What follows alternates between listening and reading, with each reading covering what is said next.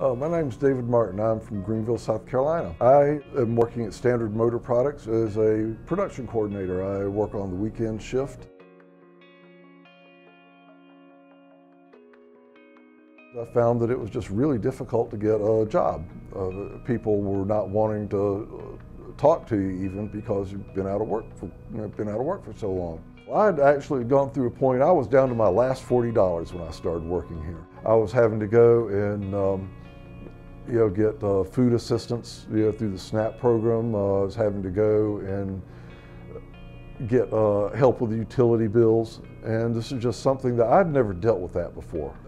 When you're in, a lot of times when you're in that situation, I mean, time is not on your side, and that's the only way I know how to describe that. It's like you need to do something, and you need to move as rapidly as possible. Went and saw this career skills program at Greenville Tech, and decided to sign up for it, and wham, bam, 6 weeks later, I graduated and landed a job. Basically, I was starting over at age 58. And that was something I just not ever expected to have to do in my life. And I mean, it was pretty much starting over from ground one. Career skills program was something that gave me